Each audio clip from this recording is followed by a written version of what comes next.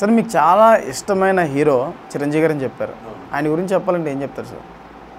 ఆయన గురించి చెప్పాలంటే చాలామందికి ఇన్స్పిరేషన్ అని చెప్తాను. ఆయన అది ఏ విధంగానైనా తీసుకుని చాలామందికి ఇన్స్పిరేషన్ అంత ఒక్క మాటలో చెప్పమన్నారు కాబట్టి చెప్పాను.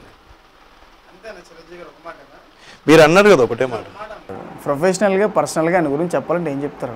నేను అదే అంటున్నా, చాలామందికి ఇన్స్పిరేషన్. ఆయన దగ్గర నుంచి ఆయన డెడికేషన్ కానీ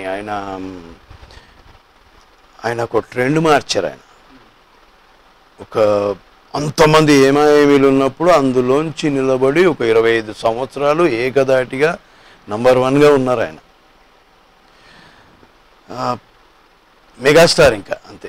ఆ మెగాస్టార్ అంటే మనం ఎందుకంటామో అది మన మనసులకే తెలుసు. అది ఆయన ఏ చేసినా ఇప్పటికీ కూడా నాకు ఏదైనా ఆయన స్టెప్ చేస్తే ఎంతమంది చేస్తున్నా సరే ఆయన చేస్తే ఆ గ్రేస్ ఆ టైమింగ్ అదేందో వేరే భలే ఉంటుంది. అది అందులో ఆయన కామెడీ క్యారెక్టర్లు అంత అద్భుతంగా చేయగలడు. అంత టైం సెన్స్ ఆయనకి.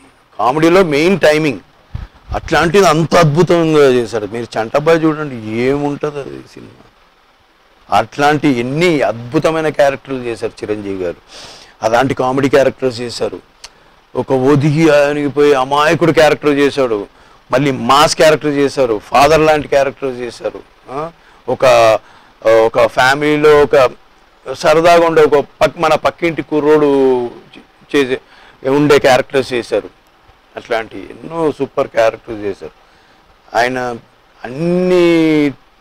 అన్ని రుచి చూశారు. ఆయన అంతమందిలో అంత పెద్ద సూపర్ స్టార్ దాంట్లోంచి ఆయన వచ్చి వెళ్ళడం అనేది అది చాలా గొప్పతనం. అది భగవంతుడు ఎవరికో 100కో 1 ఎవరికో ఇస్తారు. అట్లాంటిది ఆ గొప్పతనం, ఆ బ్లెస్సింగ్స్ అది చిరంజీవి గారు.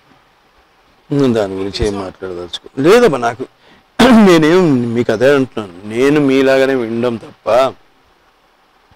అది ఏదో రూమర్స్ వచ్చేదానికి ఎక్కడ సాక్ష్యాలు లేవు. సో ఎవరు ఏదో అనుకుంటే మనకి ఎట్లా తెలుస్తుంది? దాంట్లో రియాలిటీ ఏంటనేది మనకు తెలియదు కదా.